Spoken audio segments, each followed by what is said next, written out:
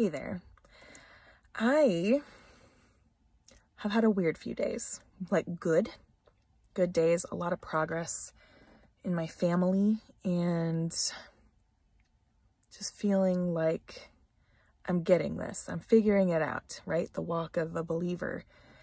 And you ever notice the moment you're like, okay, I'm doing good. I got this. I'm reading my Bible. I'm praying. I'm, exercising self-control. I'm doing great. And then you get hit from left field. And I'm a worship leader. And if you know anything about online services, they're brutal. They're brutal. I have a very average voice. I'll be humble. A very average voice. Doesn't stick out. I'm definitely more someone who's great in the worship team. But for some reason, God said, you're going to lead. And even though it's a blast, I love it. I love to worship. I love to sing. I feel so inadequate. And I'm listening to last week's service. I do it every once in a while just to kind of like, okay, how's our sound? Does anything need to be turned up or turned down? And usually it's me. Turn me down, please, sound man. Turn me down, turn me down, turn me down. And it was brutal. This Sunday, the first song, I was so off. And I just wanted to cry because you chose me to lead these people in worship. How can you worship with that? I am not doing well, Lord. And then I felt like he said, keep listening. Because usually once I hear the first song, I'm like, turning it off. I can't take it. And the rest of the service was fine. The rest of the service, my tone was fine. I kept the notes. I kept the timing. And yet the enemy, right? The enemy's like, what are you even doing this for? You don't have a great voice. Every Sunday you mess up. Every week you feel like you could have done it better, right? And I've not been to a ton of churches, but enough. And I've also listened, right, to a lot of music. And I know a real artist. And the enemy loves to work with truth, right? That's how he gets you. That's how he hurts you. Am I an artist? I'm not. I am no Lauren Daigle. What's the name of the new singer? She does so good.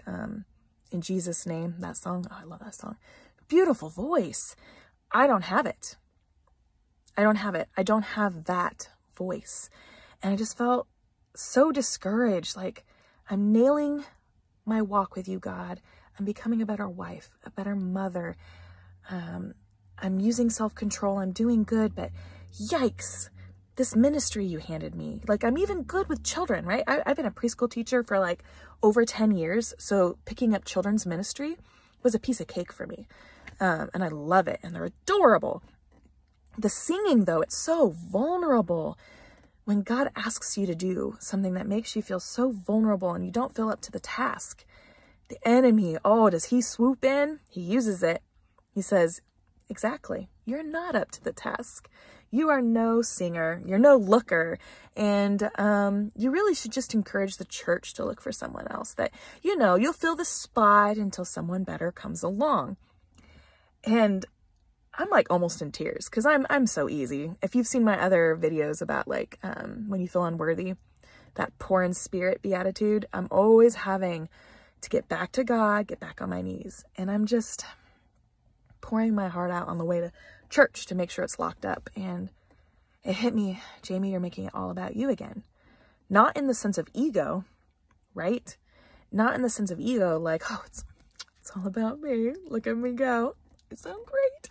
No, but it's the other way. It's still self when you're insecure. It's still making it all about me when I'm like, look how horrible I sounded. I messed it up. And then he had to open my eyes and I looked in the video and people were worshiping. They didn't notice. They didn't notice.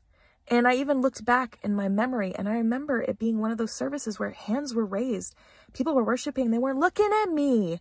They were looking at him. My church is a humble church. They don't care. They're there to worship God. And I have to get out of my head. And so do you.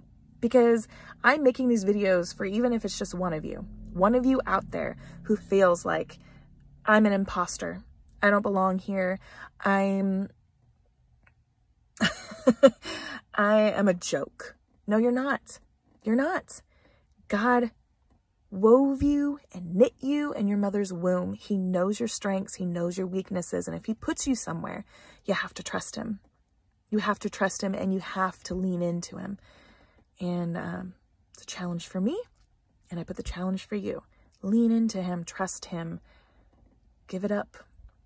And I'm going to do that. Tomorrow is church, and I'm going to lead worship, and I'm going to do it the best way I know how, by looking at him and worshiping him and letting them do what they need to do for their worship, and stop worrying about how do I sound. Anyways, have a good day. I hope you have a great service tomorrow. And hey, if you got a worship leader who ain't perfect, go easy, because they probably already know.